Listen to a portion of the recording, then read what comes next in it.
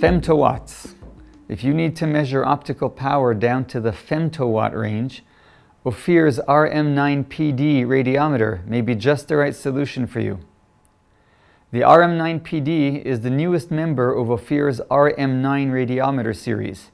It's a sensor for measuring the power of low-level, very low-level, CW or quasi-CW sources, covering the spectral range from the UV to the near IR. It consists of a UV-enhanced photodiode-based sensor in conjunction with an 18 Hz chopper. The optical signal is passed through the chopper, and the 18 Hz chopped signal is then detected by the sensor. A digitally synthesized lock-in amplifier suppresses any signal not at this 18 Hz frequency, so external noise is kept to a minimum, and the sensor measures these 18 Hz pulses only. This enables the RM9-PD to measure powers down to 300 femtowatts and up to a maximum of 300 nanowatts, depending on wavelength.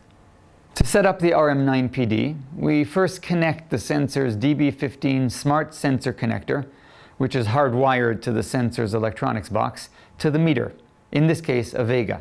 Then we connect the included BNC cable between the RM9-PD's electronics box and the chopper. Finally, we connect the included charger to the chopper's 12-volt DC input socket. Note that the chopper has mounting holes on all four sides so that you can mount it in whatever orientation is most convenient for your setup relative to the sensor and the beam. To perform the measurement, we set the appropriate power range or scale.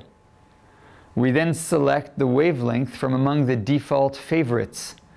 If the wavelength we need is not one of the defaults shown, we can modify any of the defaults to the wavelength we need. That's all there is to it.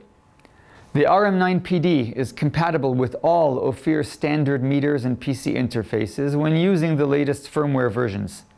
With the older instruments, the Nova and LaserStar meters, and the USB-I, Pulsar, and Quasar PC interfaces, there is partial support only in that the power range is limited.